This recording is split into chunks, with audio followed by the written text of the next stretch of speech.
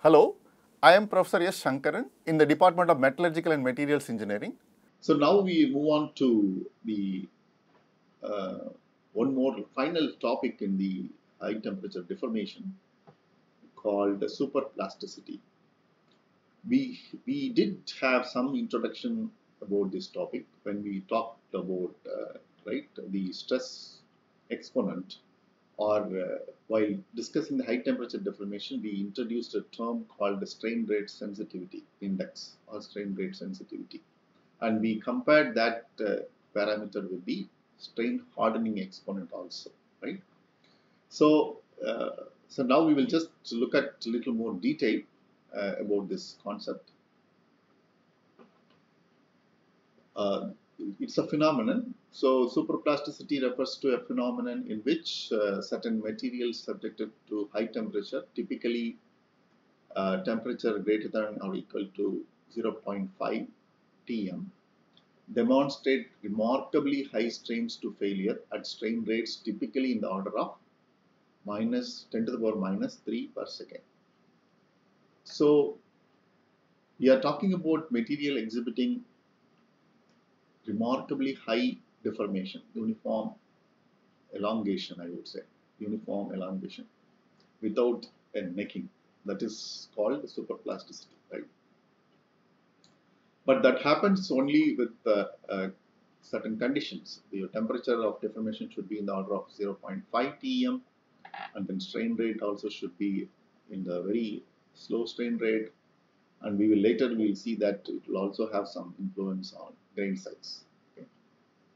Tensile elongation to failure in superplastic material can be remarkably high, well in the excess of 5,000%. So we are not talking about 100 or 200. It is in the order of thousands. Superplastic behavior correlates with the high strain rate sensitivity exponent m in the constitutive equation. So the constitutive equation is we have already seen in the high temperature deformation. Sigma t is equal to k prime into epsilon dot t is the strain rate to the power m. So you can also recall this similar equation we just seen as a fundamental equation, a basic constitutive equation for a creep deformation, where we related the strain rate versus stress and then stress exponent, right? So it is here, it is stress, strain rate, and then strain rate exponent. So they are all very closely related. You can relate that. In general, K prime can be considered a function of strain, but in superplasticity, this is not so. That is, the stress depends only on the plastic strain rate. The exponent m can be determined by conducting a series of tensile tests run at constant true strain rate. So this plot also we have already seen how to determine the m, okay, the exponent. While we looked at the high temperature tensile deformation, we specifically spent a lot of time on effect of strain rate and temperature. In that context, we have already seen this, so I will not repeat that here again. As the m value of the material increases, it displays a greater resistance to tensile neck development. So this particular point you have to remember. The value of m is an index of its resistance to necking. Okay, so this point we discussed already, but you have to keep in mind. Depending upon the value, you can just have assessment about what mechanisms it will follow. M also will differ from the mechanisms we will see. This can be illustrated by substitution of F by A, force by area, for sigma, and epsilon dot is equal to minus 1 by A times dA by dt. Okay. So we can rewrite this equations for an appropriate tensile test that will lead to a relationship like this: dA by dt is equal to minus F by k prime to the power 1 by m times A to the power minus m minus 1 by m. So this is. Values of m are bracketed between 0 to unity.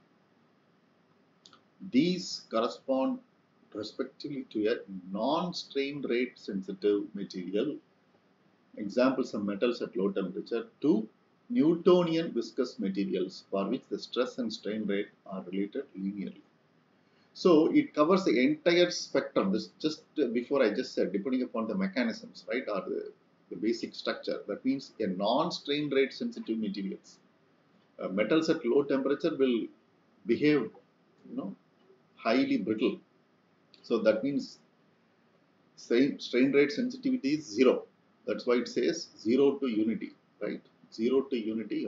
On the other hand, if m is equal to 1, then the material will behave like a Newtonian flow. It will adopt Newtonian flow. Okay, the Newtonian viscous material. So this is very important. So one extreme to other extreme, 0 to 1, m value. For the later, m is equal to 1, and that dA by dt is equal to minus f by k prime. That is, the reduction in cross-sectional area per unit time is a constant along the gauge line. So this is very interesting. So there is no necking. So then what happens?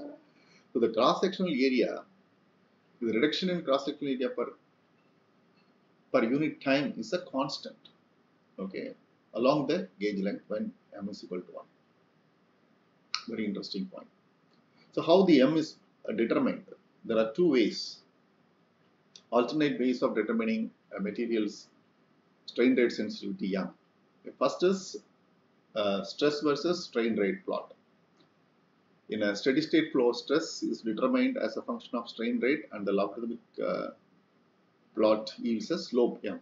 So this is a well-known idea. On the other hand, a strain rate versus sigma. So this also we have looked at in the creep deformation, right? So if the basic constitutive relation, I said you can write it in two forms. That is, sigma is related to strain rate and strain rate related to sigma.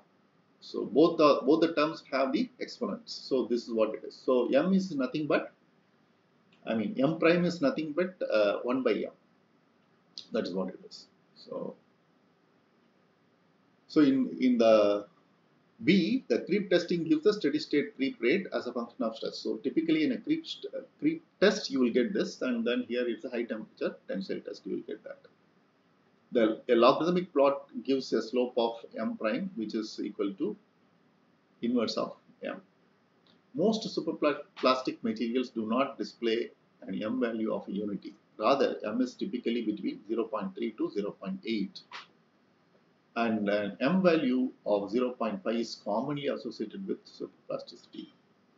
Nevertheless, these values of m are sufficiently high to impart a strong resistance to neck development and enhanced tensile failure strains.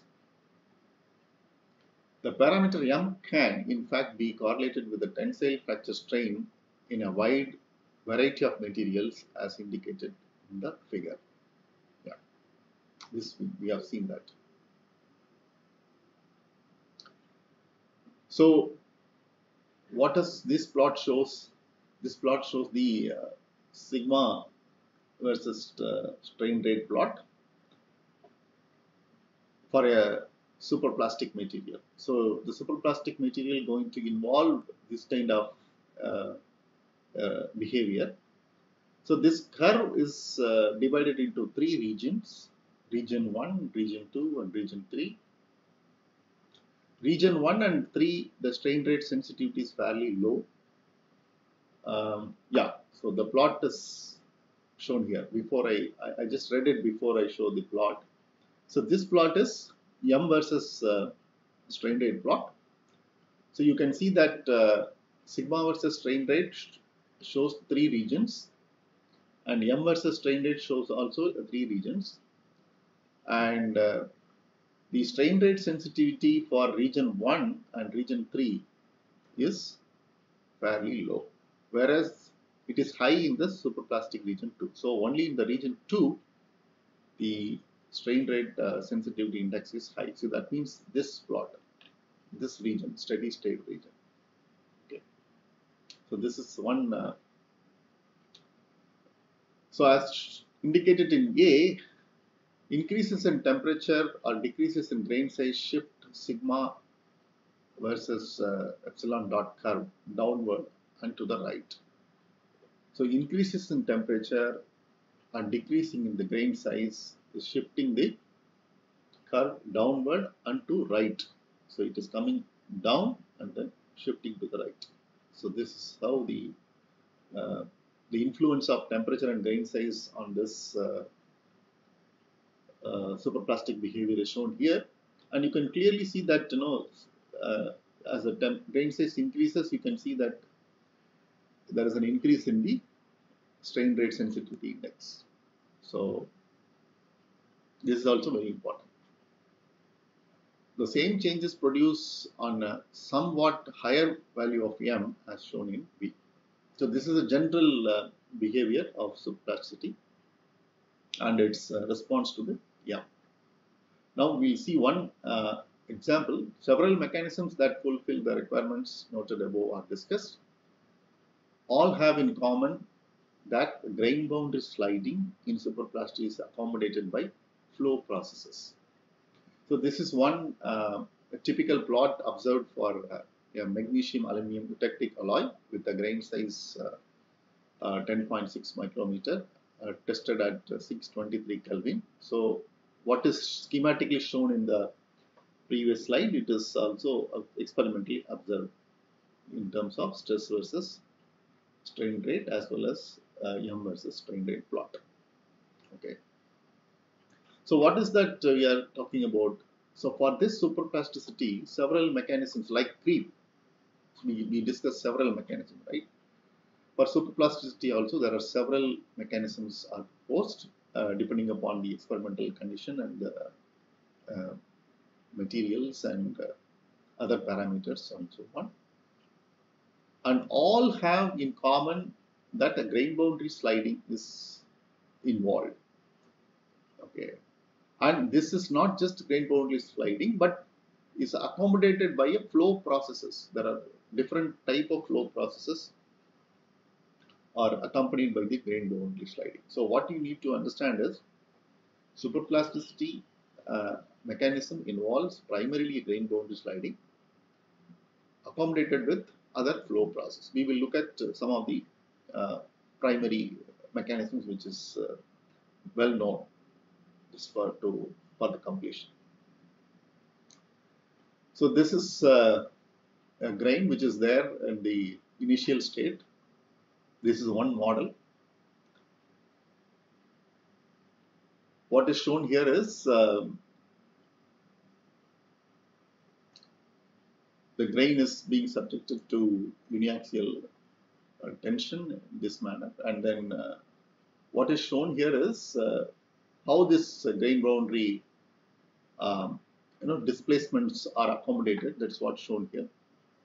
So this is a hexagonal schematic with it's also a measure of grain size and grain volume. The model assumes to be 6.65 d prime, and the relative translation of grains. So that these two grains are trying to move up, and this grain is trying to come here because of the the shear forces acting on this boundary. So it goes to the intermediate stage like this.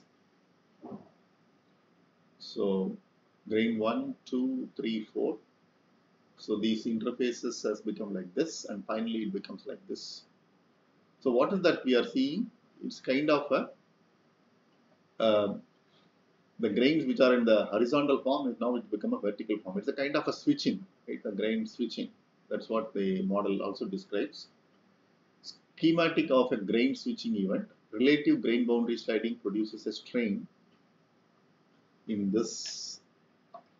Eventually what happens because of this sliding event, without just by grain switching, it also accommodates the strain of 0.55 according to this model without change in the grain shape. So if you look at the individual grain shape, they are all the same. So without changing the grain shape, it is able to absorb so much of energy because of the grain boundary sliding event. However, the intermediate step of the process is associated with an increased grain boundary area. If you look at this grain boundary in the intermediate stage, so obviously this is increased and then finally it becomes. So how do we understand this? First, the volume of material that must be transported to effect a given strain via grain switching is about 1 by 7 that are required for the diffusional creep. So we are now comparing the creep mechanism because these mechanisms are very close to creep deformation, right? So this is compared with the diffusional creep. Additionally, the grain switching diffusion distance is reduced by a factor of about 3 vis-a-vis the diffusional creep distance. And there are 6 such paths for grain switching as opposed to 4 for diffusional creep. See, all these points are, uh, I mean, uh, narrated here to accept the idea of this model. They compare with the diffusion, that what are the parameters, what are the constraints. They compare to this diffusional creep and what is this, what are the microstructural events or the mechanisms or steps which supports the idea of grain switching. That is how you have to look at it. Although these factors are mitigated to a degree by the fact that some of the grain boundaries are at angles of neither 0 nor 90 degree to the tensile axis, thus reducing the effective driving stress for the diffusional flow. The net result that the strain rate for a grain switching is about an order of magnitude higher than for the diffusional creep. Okay. The only difference coming out from the diffusional creep, I mean, in the sense which is slightly contrasting requirement, is that the strain rate for the grain switching is higher compared to diffusional creep. So the model is proposed basically by Ashby and Verall, considering both volumetric and grain boundary mass transport, developed the following equation to describe the grain switching creep rate. So the above mechanism is called grain switching creep rate, which is given by this expression. So like we have seen several the strain rate during creep. So similarly, they have used this epsilon dot GS stands for grain switching, which is approximately equal to 100 times omega. We know the value of what is the meaning of omega, divided by kt d square into sigma minus 0.72 gamma by t into dl into 1 plus 3.3 delta prime dgb divided by d dl. All these parameters it's familiar to us. It's nothing, none of these parameters is new. If you just compare the previous creep mechanisms, all these parameters already we have seen. So don't have to worry about this. Just to get an idea how these mechanisms are, understood. Just for the completion, I just want to bring all this information so that you can refer it and read it further if you are interested. The term 0.72 gamma by d represents the threshold stress for the grain switching. So the grain switching mechanism is not just going to happen for all the stresses. People are talking about threshold stress. Okay, so beyond a certain stress only this is going to happen. If only boundary transport is important, then this term 3.3 delta prime d GB, which is greater than d small d into capital DL. Okay, so the equation, this is above equation, will reduce to this point of the equation. So what happens in the intermediate stage, that also we will show here. So during the intermediate stage, before the complete grain switching, what happens? Grain 1 and 2 change their shape from that indicated by the solid lines to that of the dotted lines. So first the initial grain is like this with a solid line, and because of the volume and the diffusion flux, this becomes like the dotted line. In both the cases, the solid line becomes a dotted line, which is due to the volume flux, so which is nicely shown by this arrow. You can just imagine it is logically, it looks very good if you really take all this arrow, then this dotted line will automatically will emerge. That is uh, a good thing about this schematic. If you just follow the arrow, you will land in the dotted line. So the grain 1 and grain 2 will become like this, and then these two lines if you join, then you will get that final switching. The shape change is affected by diffusional flow, which can take place by volumetric and boundary diffusion. So this is called volumetric and boundary diffusion flux.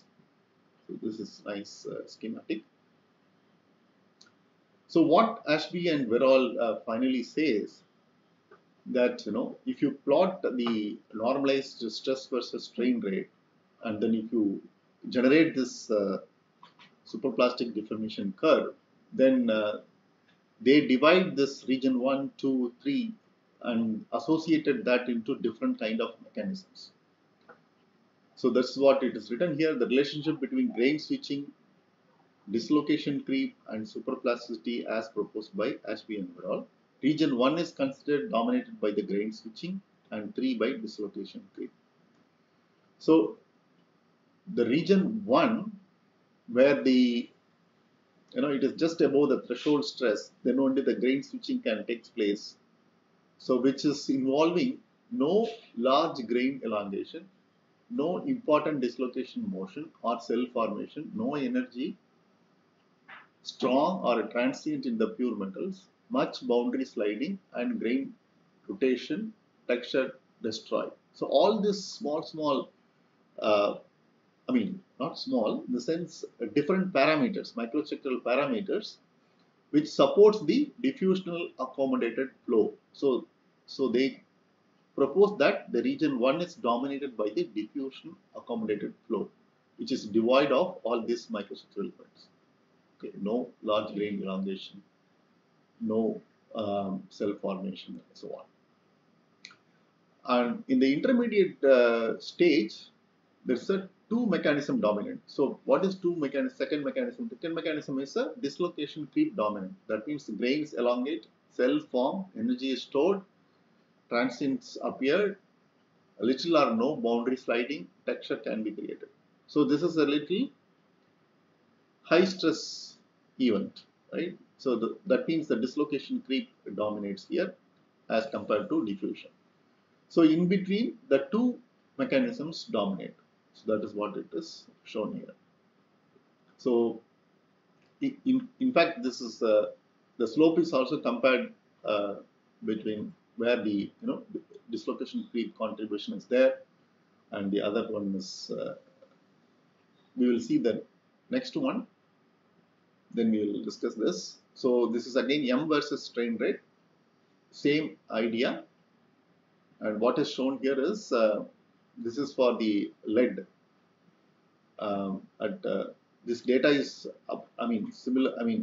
Appears to be match very well with this data. The grain size is about a micron, and then you can see this plot similarly. So where you see the grain region 2 is here, which is both the mechanism is supposed to be dominant. The total strain rate is a sum of that due to both processes. This yields a high strain rate sensitivity. That means,